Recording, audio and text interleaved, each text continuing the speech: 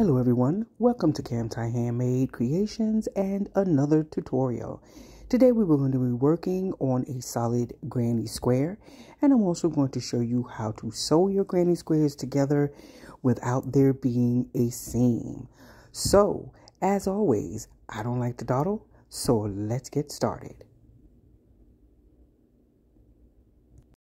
So I have a forest green category 4 yarn here, and I have my 5mm hook to work on this project. So we're going to do a quick slip stitch and just do a quick chain up of 5. You can use a magic circle if you want. It's completely up to you, but I'd rather just use a simple chain. So go ahead and chain 5, and you're going to slip stitch into the first stitch that you made of that chain. Once you've done your slip stitch, you're going to go ahead and chain 4. And we're going to begin with our first cluster. You want to make sure that you have your tail tucked in, have that extra piece of yarn tucked in, and crochet around it as you go along. I'm going to go ahead and make our first cluster of double crochets here and put them right into the center of this yarn here. Let's make our first double crochet. That chain 4 does not count as a double crochet. This is our second double crochet into that loop there, and our final one. Once you make your last double crochet, go ahead and chain 2. Now we're going to go ahead and make our next cluster of double crochets. Going around, we'll be making 3 clusters of, we're going to make 4 clusters of 3 double crochets. So this we're working on here is our second cluster. We're in our second double crochet. This is the third double crochet of that cluster. And we're going to chain 2 and move on to the next cluster.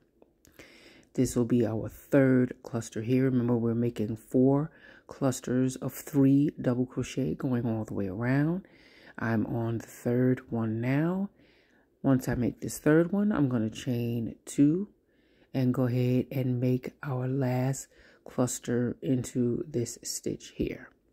So this is our last 3 double crochets for our final cluster.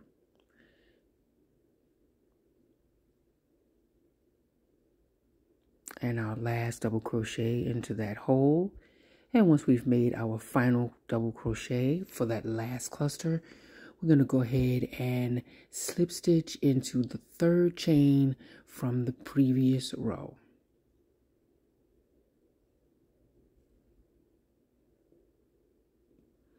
I'm just showing you here the 4 corners that you should have for your granny square. Each corner will have 3 double crochets, a chain 2, and then 3 double crochet again until you have 4 of those clusters. Let's go ahead and slip stitch into that first stitch from the chain from the previous row, the third stitch, slip stitch into there, and chain 3.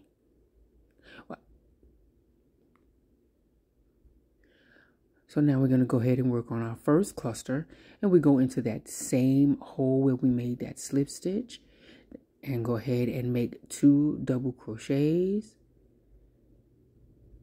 chain 2,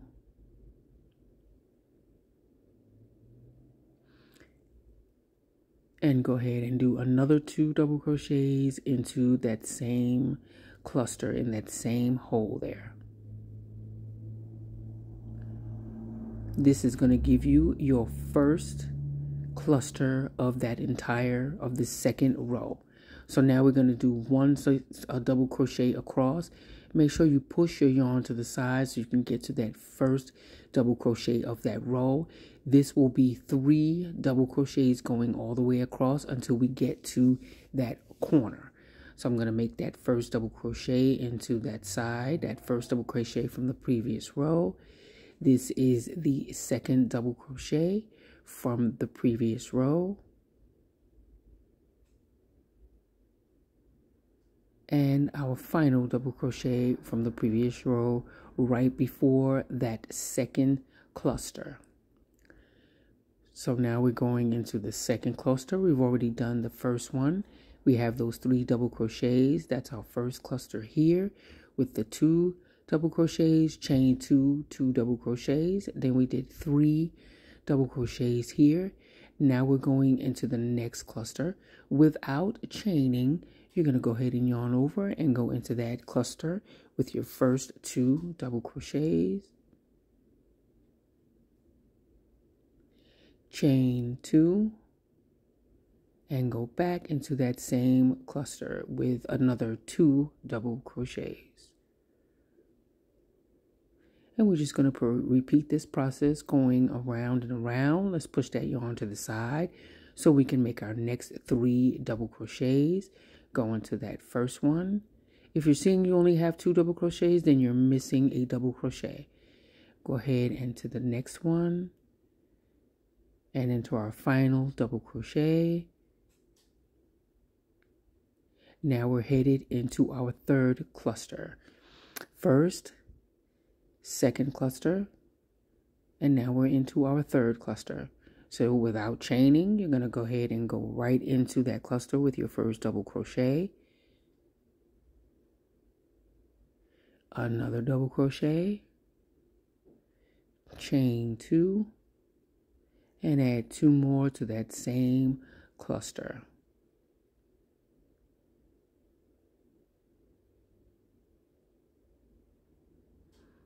Now once again, we're going to double crochet across, going across again. This will be only 3 double crochets.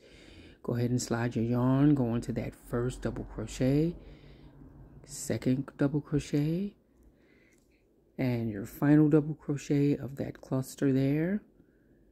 And let's go into our final cluster of this round. Do not yarn over. Go ahead and make your 2 double crochets in that one cluster, the one corner, chain 2, and add another 2 double crochets to that cluster. So now we're almost at the end and we've done our final cluster of that row. You still have to push your yarn over to the side because we have 3 more double crochets to go. These are our final 3 double crochets. Go ahead and make your first one. And this is number 2.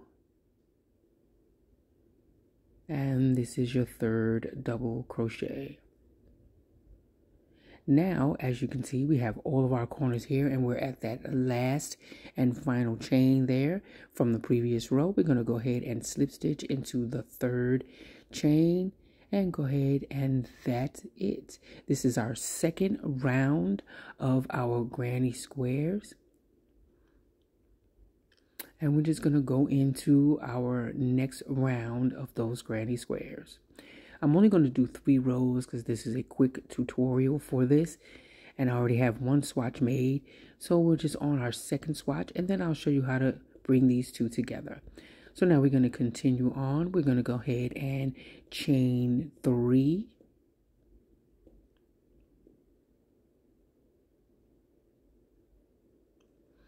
And go ahead and make a double crochet into the next stitch. We're not at our corner just yet. We're not at that cluster just yet. We have to make 2 double crochets and then we'll get to our first cluster again.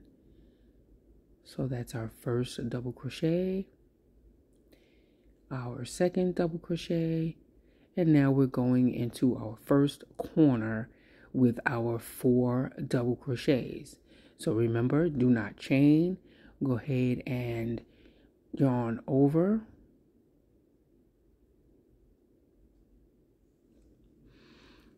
Go into that first stitch, go into your first cluster with your 2 double crochets, chain 2, and another 2 double crochets into the same stitch. And we just keep making our way around. Once we do this cluster here, we're going to go ahead and go around again. So now this time you're going to have 7 double crochets that you have to make across because we've actually increased as we're making our 2 double crochets chain to 2 double crochets. We're actually increasing it and adding more stitches. So now instead of only doing 3, we're going to do 7 until we get all the way to the other end.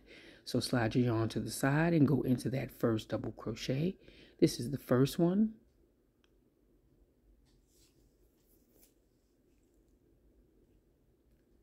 That's 2, 3, 4, 5,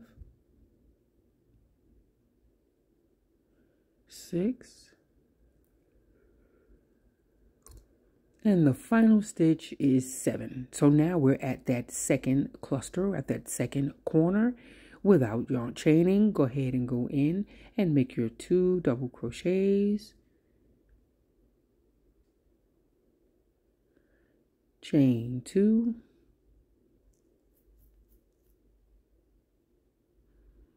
And another 2 in that same cluster.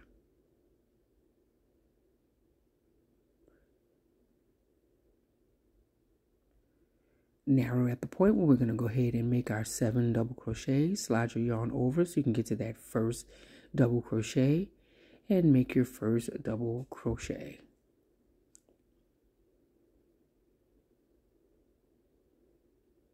And once again, it's going to be another 7 double crochets going across, 1 double crochet in each stitch from the previous row, which will bring it to 7 double crochets until we get to the next corner.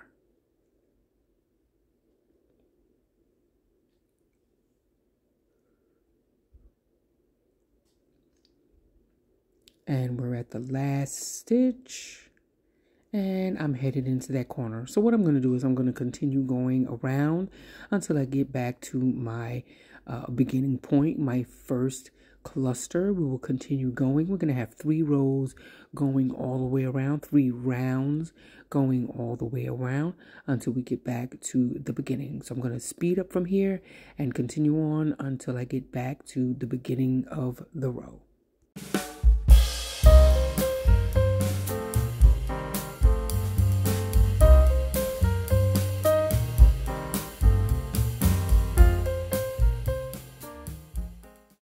Okay, so we're getting closer to the end and we are at our final cluster. I just want to show you what it looks like so far.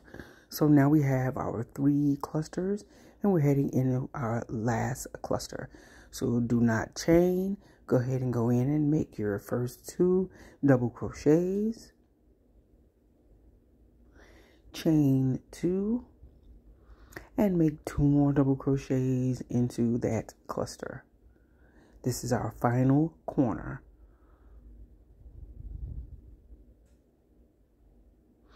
Now we're going to go ahead and slide our yarn over a little bit so we can get to that first stitch, and we're going to finish it off with these last few double crochets going across. Just 1 double crochet into each stitch across until you get to that chain from the previous row.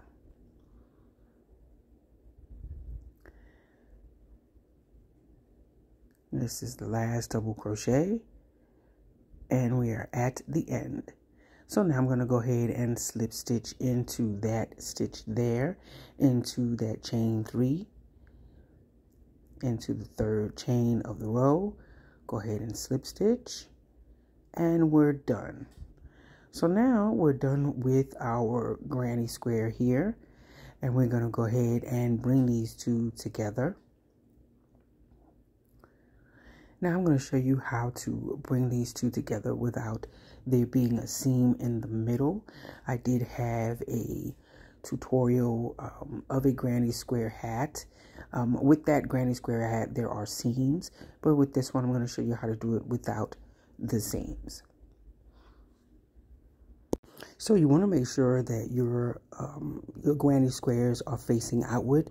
The wrong side should be facing outward and the correct side should be facing one another like a sandwich.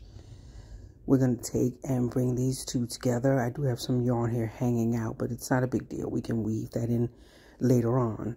So what we're going to do is we're going to grab the first double crochet of the clusters that we made here. We're going to do these in the back loop of each stitch.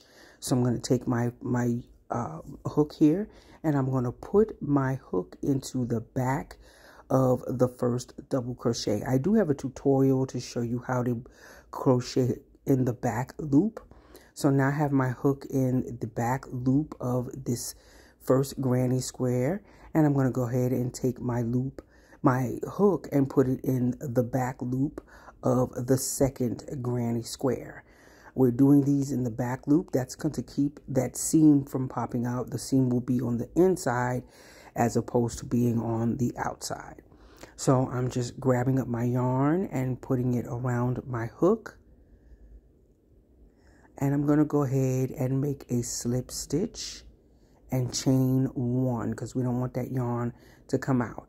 So now we're going to go to the next stitch right into the back loop of that stitch on the first panel. Then we go to the second panel and put the hook into the stitch back there. Go ahead and make sure you're incorporating all your loose yarn and go ahead and do a slip stitch. I'm sorry I am off camera. I'm going to make sure I do that on camera again. I'm going to go into the next stitch. This is the next stitch that we're going into. We're going into that back loop only. And then on the other swatch, we go into that next back loop there and go ahead and incorporate the two together with a slip stitch. There's no need for a chain. You don't need to go ahead and chain up. Just continue on into the back of each of those loops for each panel in the back loop of the stitch. So I'm trying to go as slow as I possibly can so that you can see everything. And I'm putting my hook into the back loop of that stitch. And just keep making your way all the way across with these slip stitches into the back loop of each of your double crochets. If you need to slow this down even more, you can do that. I would actually recommend that you do that just to slow it down a little bit. And again, if you still get lost, I have another tutorial on my channel showing you how to crochet in the back loop only. So I'm almost at the end of this row here. I'm just carefully slipping into the back loop of each of those stitches and doing a quick slip stitch till we get to the end.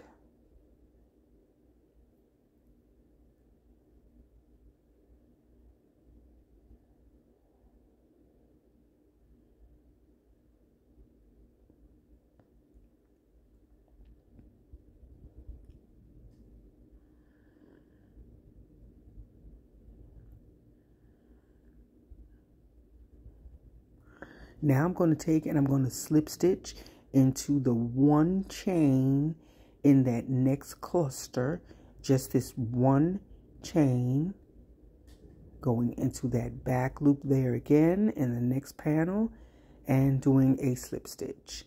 And that's pretty much it. Now we have a nice seamless stitch. Everything is together. There's no lump in there. And then if you turn it over, you will see that there is a raise in the back. I'm going to turn it over in a moment. I'm just showing you how seamless that is and how they come together nicely. And I'm going to show you the back.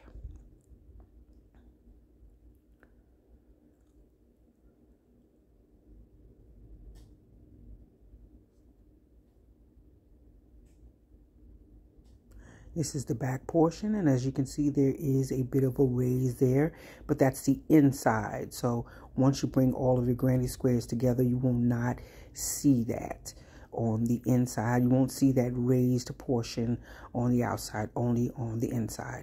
So that's the end of our tutorial. I want to thank you for watching and come and join us again. I will be doing my own version of a kimono. Have a great day.